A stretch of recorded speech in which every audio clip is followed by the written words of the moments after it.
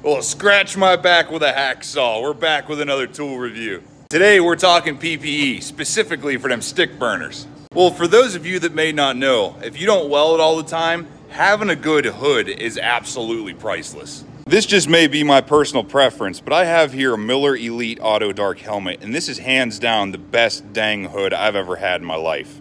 It's got all kinds of cool features. Auto off if it sits there for too long. You can change the shade, you can change the sensitivity, you can change the delay time, absolutely everything you'd ever want.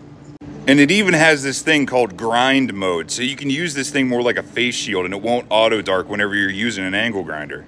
And probably one of the best things about this is it's super light. You don't even know you're wearing this thing on your noggin all day. If you've ever worked an 8-hour shift with a sugar scoop doing this constantly, you know that means a lot. So if you're interested in one of these hoods, go ahead and check out the link in the top comment and get one for yourself.